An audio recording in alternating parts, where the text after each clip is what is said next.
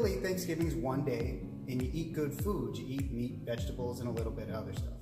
Christmas is one day, it could be Christmas Eve, but it's just really normal food. Stay away from the extra cookies. Have one, have two, but that's it. You know, go in with a game plan, go in with a mindset that you're not gonna go crazy. You're gonna break those old habits because you don't like where those old habits got you.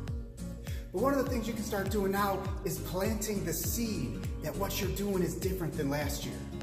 Call your mom right now. Hey, what's up, Mom? You know, I've been doing so good. I just got done at the gym. You know, I'm making my food. I'm trying so hard not to eat this other food because it really, really, really didn't make me feel good. I wasn't happy.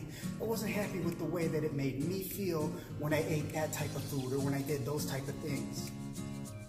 And I'm really kind of worried about when I come over this weekend or for holidays or for Christmas or for New Year's Eve, whatever it is, I'm really kind of worried that it's going to throw me off and I might be tempted to eat that type of stuff and it's going to make me not feel good again.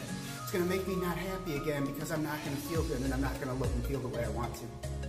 Plant that seed now. That way when you get there, it's already in her head. And if somebody really cares about you, if the people you want to spend time with really care about you, they'll support you in those decisions.